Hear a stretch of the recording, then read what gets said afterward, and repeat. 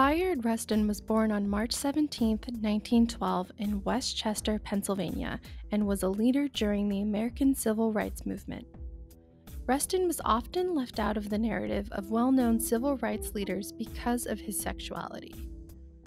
Rustin was a key, behind-the-scenes leader of the Black Civil Rights Movement, a proponent of nonviolent protest, a mentor to Dr. Martin Luther King Jr., and the principal organizer of the landmark 1963 March on Washington for Jobs and Freedom. Bring to you the executive director of the March on Washington, the man who organized this whole thing, Mr. Bayard Rustin.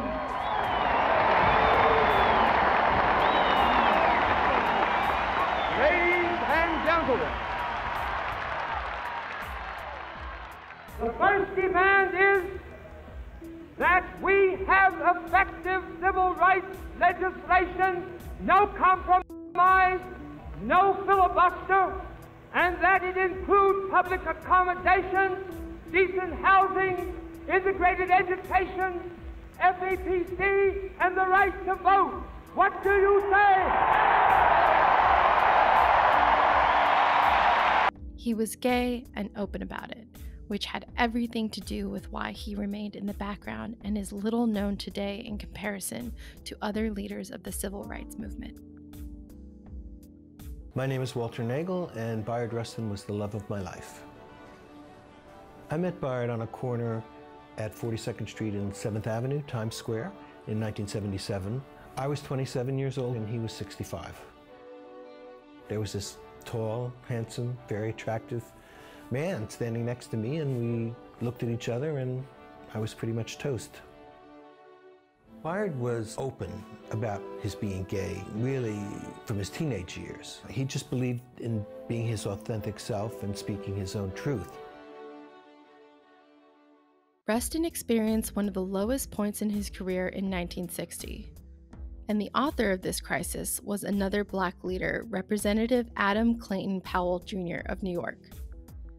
Powell was angry that Rustin and King were planning a march outside of the Democratic National Convention in Los Angeles, and he warned King that if he did not drop Rustin, Powell would tell the press King and Rustin were gay lovers.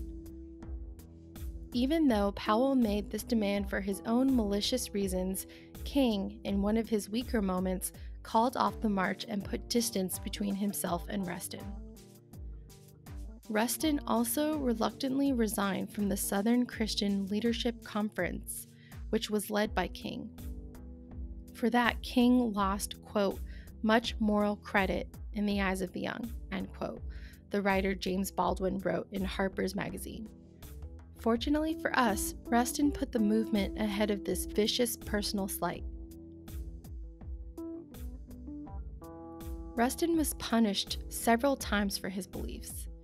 During World War II, he was jailed for 2 years when he refused to register for the draft. In January 1953, Rustin was arrested and sentenced to jail for 60 days for having sex with a man and forced to register as a sex offender. With the passage of the Civil Rights Act in 1964 and the Voting Rights Act in 1965, Rustin's talents and tireless work were transferred to human rights and the gay rights movement. In the 1970s and 80s, he worked as a human rights and election monitor for Freedom House and also testified on behalf of the New York State's Gay Rights Bill. During the 1980s, Rustin also opened up publicly about his sexuality.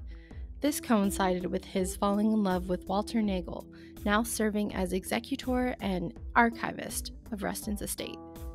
In a 1987 interview with the Village Voice, Rustin said, quote, "I think the gay community has a moral obligation to do whatever is possible to encourage more and more gays to come out of the closet," end quote. For his part, he worked to bring the AIDS crisis to the attention of the NAACP, once predicting, quote, 30 years ago, the barometer of human rights in the United States were Black people. that is no longer true. The barometer for judging the character of people in regard to human rights is now who consider themselves gay, homosexual, and lesbian." End quote. Apart from his career as an activist, Rustin was fun-loving, mischievous, artistic, gifted with an amazing singing voice, and was well known as an art collector who sometimes found museum-quality pieces in New York City trash. Historian John D. Amillo calls Rustin the, quote, "lost prophet of the civil rights movement." Bayard Rustin died from a ruptured appendix on August 24, 1987, at the age of 75. In Rustin's New York Times obituary, he identifies his partner, Walter, as his, quote, "administrative assistant and adopted son," end quote. Bayard had adopted Walter in 1982. Before marriage equality, adoption was one of the few ways for same-sex couples to protect each other's legal rights. In 2013, he was posthumously awarded the Presidential Medal of Freedom. Walter Nagel, accepting on behalf of his partner, Bayard Rustin.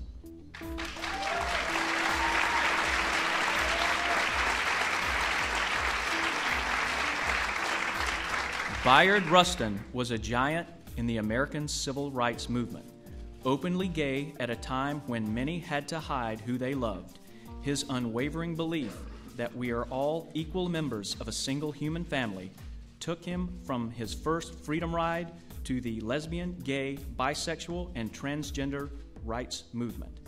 Thanks to his unparalleled skills as an organizer, progress that once seemed impossible appears in retrospect to have been inevitable. 50 years after the March on Washington he organized, America honors Bayard Rustin as one of its greatest architects for social change and a fearless advocate for its most vulnerable citizens.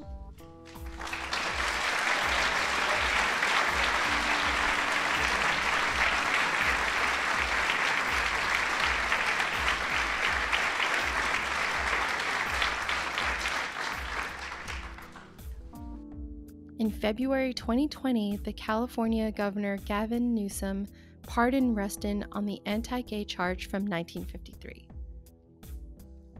Thank you for watching and learning more about Bayard Rustin. Subscribe and like this video if you enjoyed it.